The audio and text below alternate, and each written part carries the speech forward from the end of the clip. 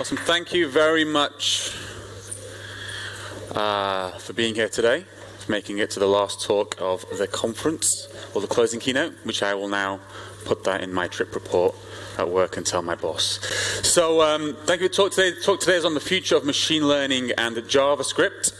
My name is Asim Hussain. You can find me on Twitter as Jawache, not Jawashe, Jawache. I blog about Angular and JavaScript, and very, very soon I'll have more content on machine learning on my website, codecraft.tv, and also soon to be asim.dev. Yes, I bought it. And I am a cloud developer advocate at Microsoft. I'm actually the EMEA lead for cloud developer advocacy at Microsoft. Thank you very much. Recent promotion. Thank you. And we are the Cloud Developer Advocates. So we work on the Azure platform. We are the open source advocates on Azure, which is our cloud platform. If you go to my link there, you can find all of us. You can find all of our contact details on. It's an old one. Shmuel, I don't have you on here. It's an old, sorry, I apologize. Yeah, so this is us. You can go and find us. We have people who specialize in all different technologies, and we have all of our contact details there. I also work with an Israeli charity called Pal Internship. And what they do is they work with Palestinian recent graduates, and they help them get internships in high-tech Israeli companies. I mentored, thank you. I mentored about 10 of them last year, and I'm very proud to say that this year 17 of all the tech cohort will have a mentor, will be one of the cloud advocates at Microsoft. So if you are or you work at an Israeli high-tech firm and you have openings or availability for an intern, go to that website, come speak to me. I can connect you with Anna, who is the program director. Thank you. I also am an instructor on a platform called Udemy. Does everybody know Udemy? Okay, they recently added in subtitling to the platform, and they correctly transcribed my name to awesome. So my name is Awesome. But like this slide, this next slide probably sums up me over the last year. So this is not my slide actually. I've stolen this from my friend Eleanor's slide. Eleanor and I go back a long way, and we're both into machine learning. We're both into JavaScript, and so earlier on last year we decided to start our own meetup group in London called AI JavaScript London, and then we've held quite a few meetups over the course of the year. And what happens is, during the course of these meetups and just afterwards, people will come up to us and give us links to, hey, did you know that this cool JavaScript application uses AI? Oh, this one. And so we thought, okay, fantastic. Let's get all those links together, put it online somewhere, and that's what we did. We made a website called AI-JS Rocks. It would have been AI-JS Dev, you know, if we'd wait a little bit. But it's AI-JS Rocks. And if you go there, it's got a whole collection of JavaScript-powered, AI-powered JavaScript applications, which all represent and show a way of doing AI in JavaScript. What's really cool about it is it's JavaScript, so you can always click on all of them, find out how it works. But then you can also click on, they're all open source, you can click on the source code, figure out how they were built, and hopefully learn a little bit about how to do machine learning and AI. And what today's talk is going to be about is I'm going to talk to you about machine learning and AI in JavaScript by talking my way through 3 different applications that are on the website.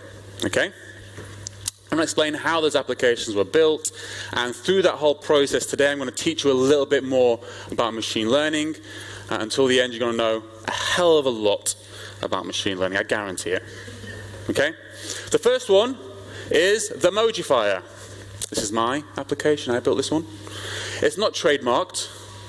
It's just the Mojifier, so it made sense. And what the Mojifier does is it does something amazing. Yeah.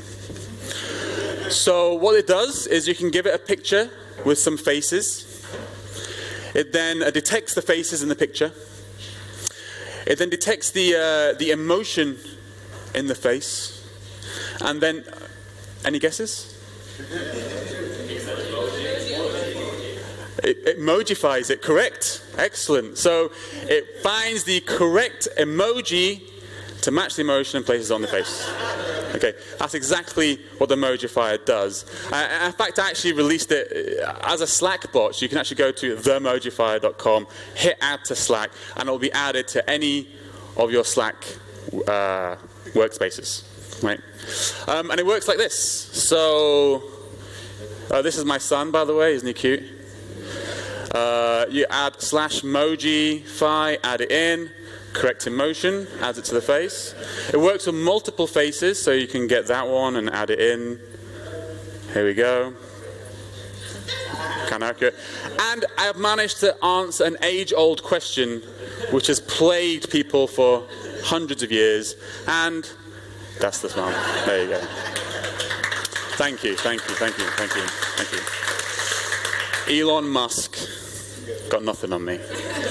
So the emojifier, what does it do?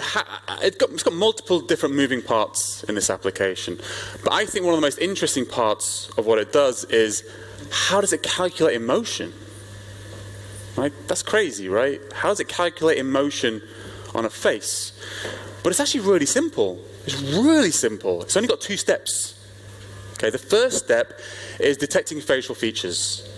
So what are the different, now over all these years, we now are aware of quite a few known facial features which every single face has got, and if we can detect exactly where they are, that's a step 1.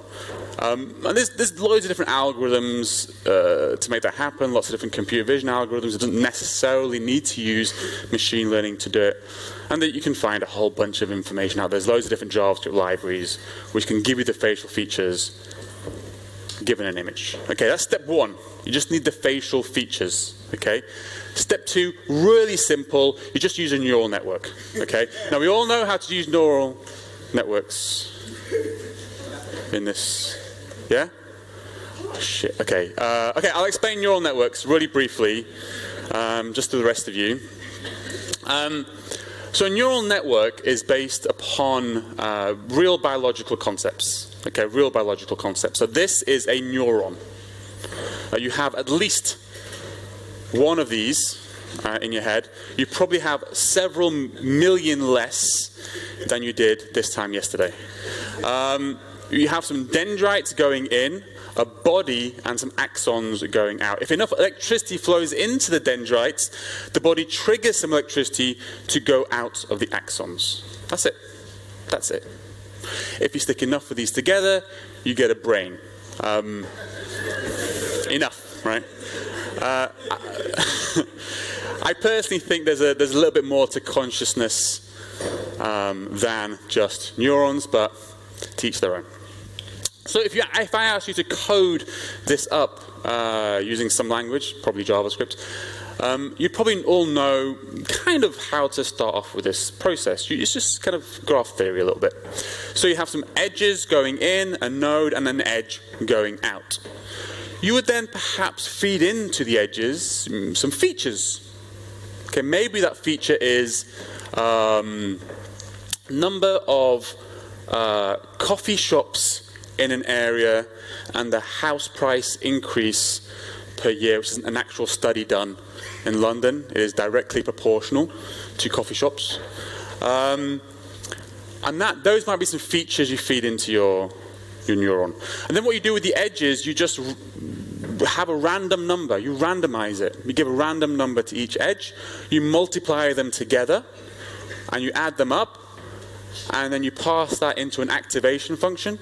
And whatever the activation function returns, you pump that out. That's like the electricity coming in and the electricity going out. That's all it is.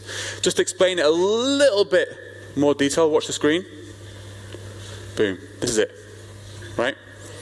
You're just multiplying these two numbers together, adding them up, passing through an activation function, and passing out. That's it.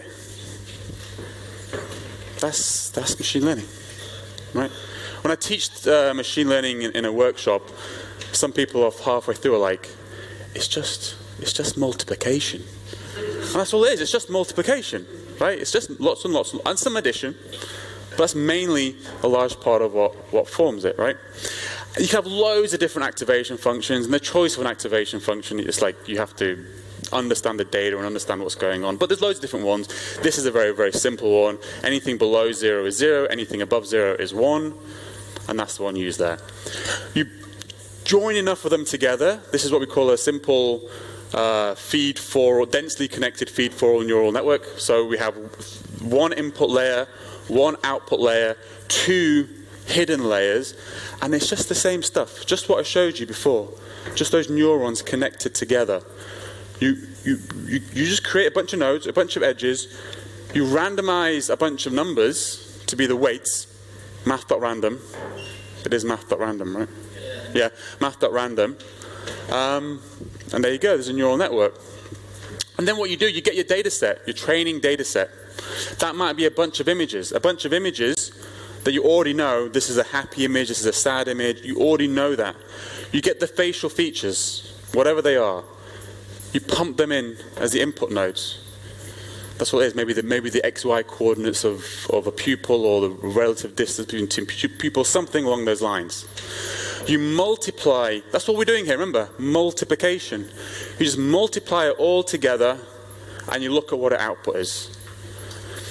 But because you have, I have a spare slide. Yeah, but so this neural network gave us 3. But we know, because we know that this is a happy face, maybe 10 is happy and 0 is sad. We know that this is 8. We labeled it. A human being said that's actually an 8. So we know that this neural network's wrong. It's wrong by 5. 5. It's wrong by 5. So what we want to do is that's what we call the loss function. Okay, that's what we know how wrong is this neural network right now. It's probably very, very wrong because it was a random, math.random. So it's probably very, very wrong. And then what we do is something called backpropagation, which given how wrong it is, we tune these weights that are originally random. We tune them, we adjust them ever so slightly. And we keep on doing that. You pass through the data again and again and again, figures out how wrong it is. Hopefully the wrongness becomes less, and you tune it closer and closer and closer. And all you're doing is tuning those numbers so that eventually the neural network gives you the data that you wanted. And then you can give it a new image, an image it's never ever seen before, and you pumps all this stuff through, and it gives you the value of happiness or sadness or something along those lines. What you can do then is you can just basically save this data and either kind of wrap it in some sort of API, put it on a server, and then make a call, pass an image to it, make a call, and come back. Right? You can do that. They usually can be quite large, and maybe you don't want to run this locally on your computer. It depends, right? You can do that. But these kind of problems are actually really, really common, believe it or not, right? Facial feature recognition, emotional recognition is something that has been solved many, many times before. And then what you do, and what companies like my company does, is we basically make it available via an API. So you have a face API.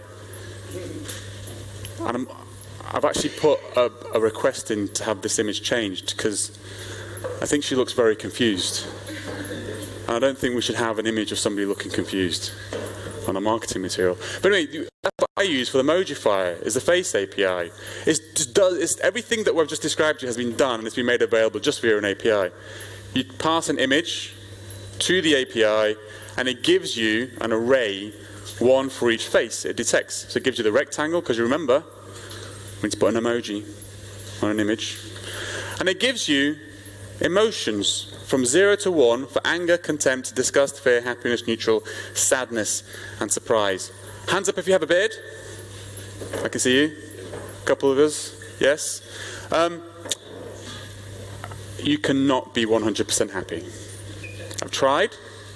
You can only ever get to 99% happiness. Okay? Just warning. And that's it, really. So that's how the key part of how I built the Emojifier. key takeaway, neural networks, incredibly powerful. When we look at the step jump that's been happening in machine learning over the last 5-6 years, it's been driven a lot by stuff that's going on with neural networks, new algorithms, compute that is working in the space, especially deep neural networks.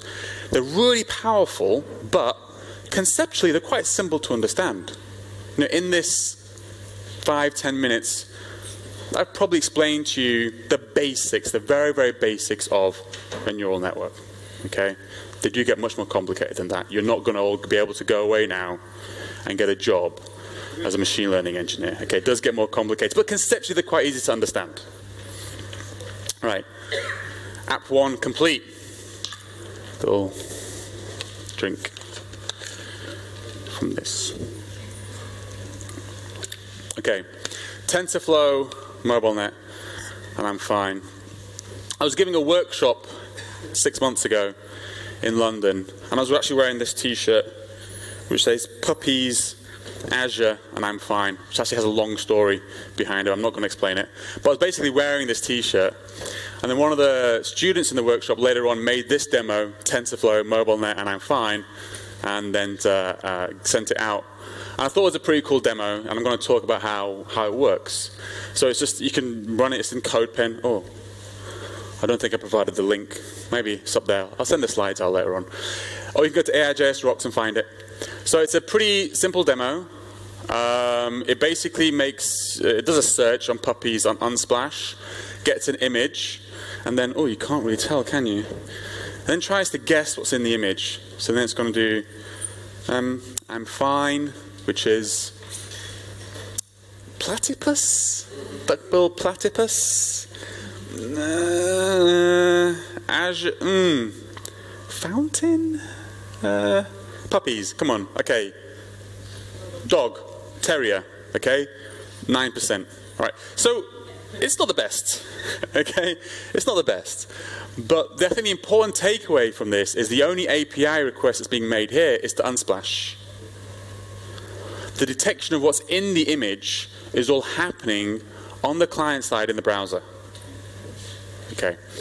It's using a technology called TensorFlow. Has anybody here heard of TensorFlow? Anybody used TensorFlow?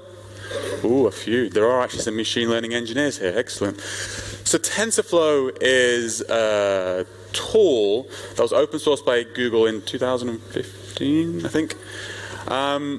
And it can do a lot of kind of scaled out mathematical operations, but it's used a large part. It's used mainly for machine learning, and it lets you scale out calculations across GPUs and across hundreds of servers. Yeah, but it's built in C. It's pretty heavyweight. It's kind of something you have to install.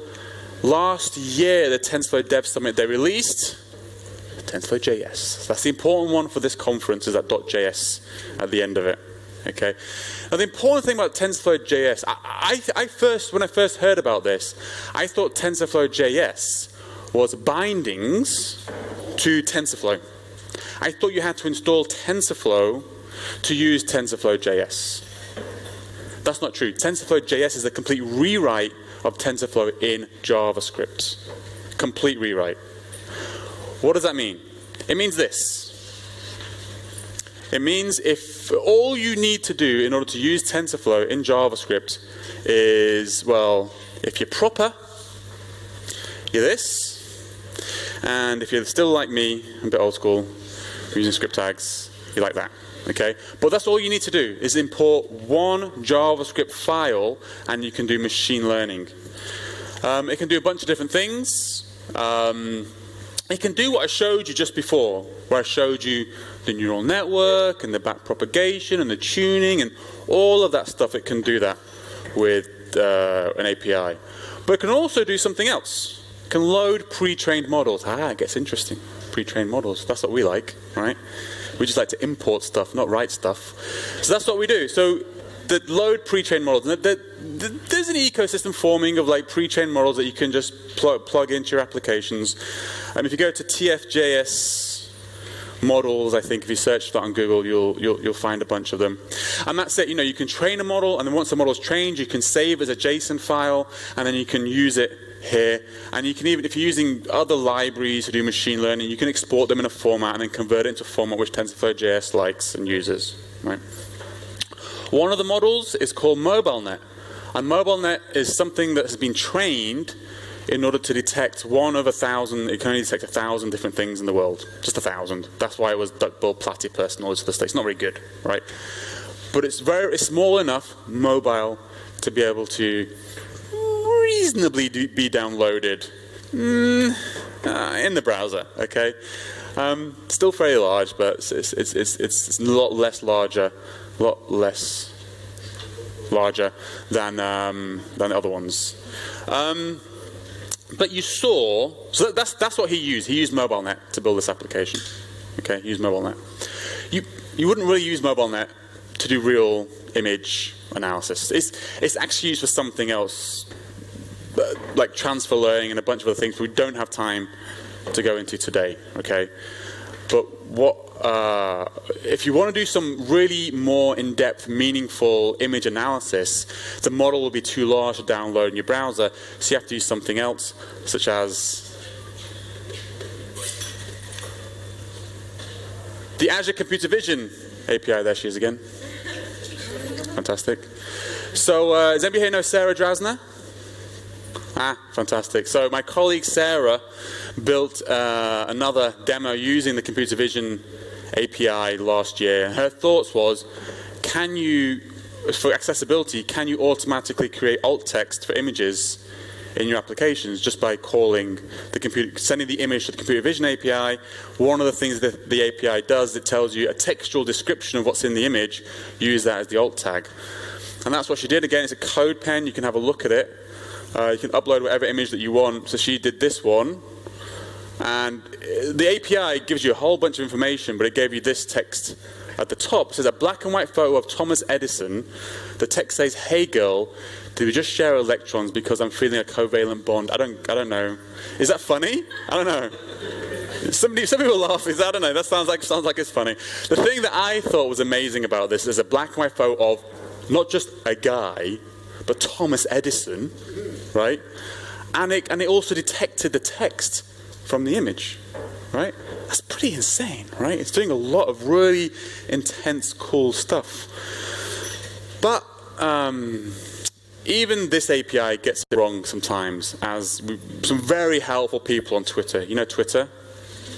There's always some very helpful people on Twitter who give some really good advice after you post something on there. So after they put, and hopefully this isn't one of you in the audience, but after she posted this on Twitter, a couple of people came out and had let her know that there were some issues. So this one, it says the image is a star-filled sky. The text says "for" and some Chinese, I think it's Chinese sign. Okay, so it didn't work there. The next one, I think could actually be true. The next one, I mean.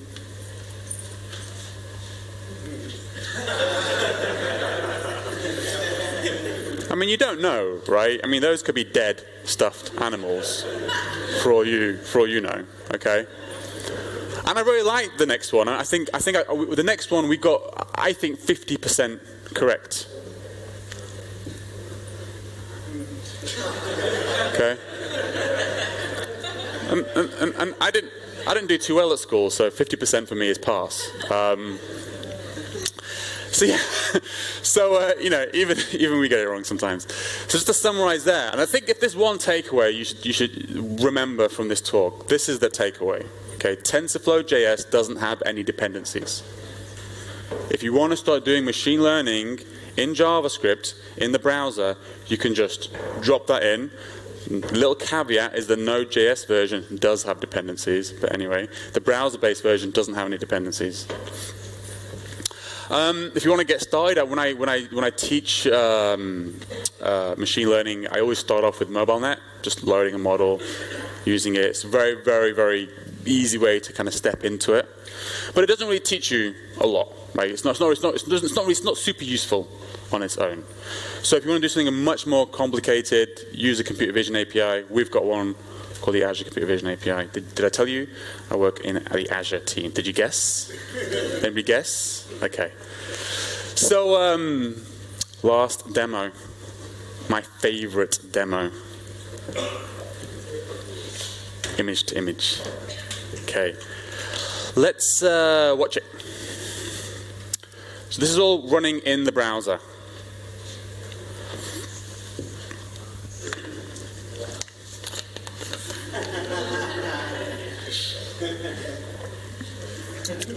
Okay. So you can draw the outline of a cat, and it will fill in the rest of the cat. Mind-blowing, right? Mind-blowing. And this uses an algorithm called, or technique called pix-to-pix, which is, it's using a neural network, and it's using something called a generative adversarial network. Ah, who said that? You said that. You said that? You get a sticker.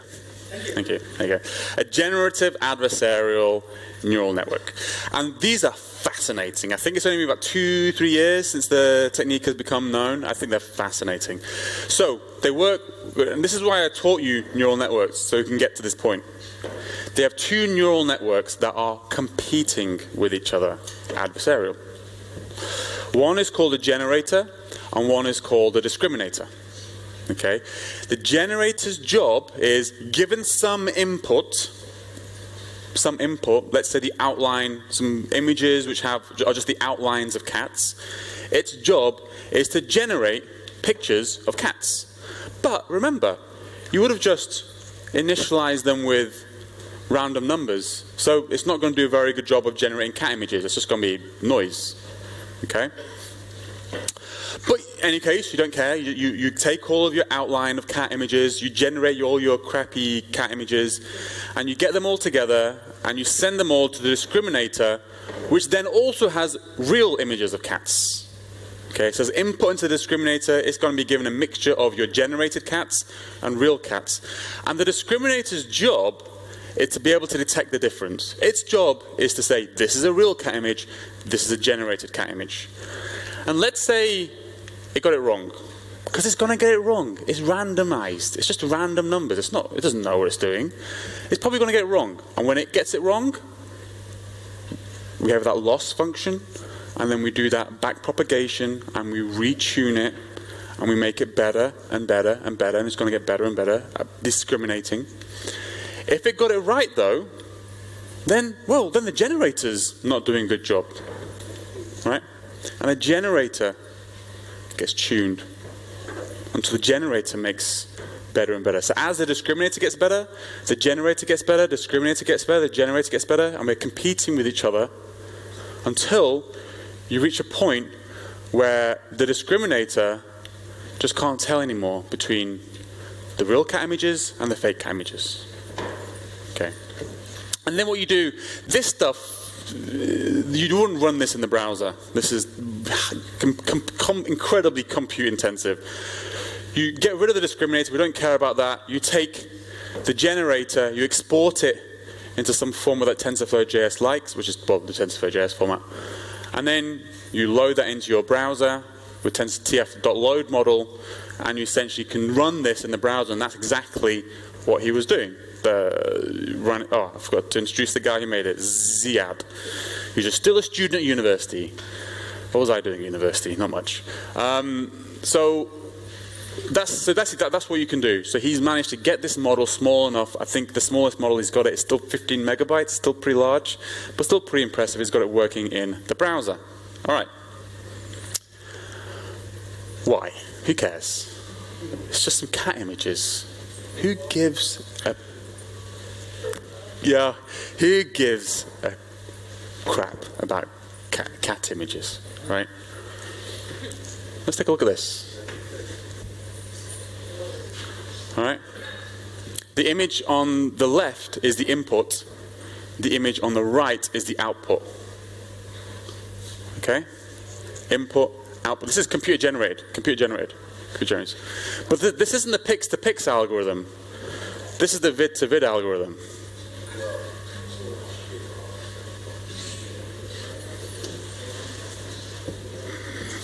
Yeah? This doesn't work in the browser. Yet. How about this one? One input, multiple outputs.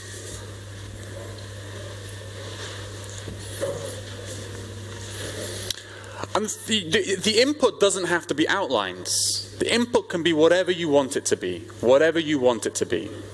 Okay, so this is another input. It's called a segmented image. So that this is the input, this is the output. The input, like, because it's segmented, you know, kind of like a depth knowledge, you know a little bit more about what's going on in the image. Again, this is the input, this is the output.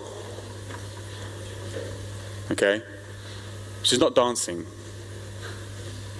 The dancing image is generated. But as I said, the input doesn't even have to be an image. The input can be anything. Anything at all. The input can be text. The input can be text. I don't know if you can read that at the top. That's the input that you entered in, a description of the image that you wanted. The flower has long, thin yellow petals and a lot of yellow anthers in the center. The first image is 600 iterations, and the second image is 1200 iterations. You can't tell with the resolution here, but the second images are very good. Very, very good, very high definition. Then we've got another one here. The bird is white, black, and brown in color with a brown beak. And this one was actually a bit weird, but the rest of them, pretty good representations of images.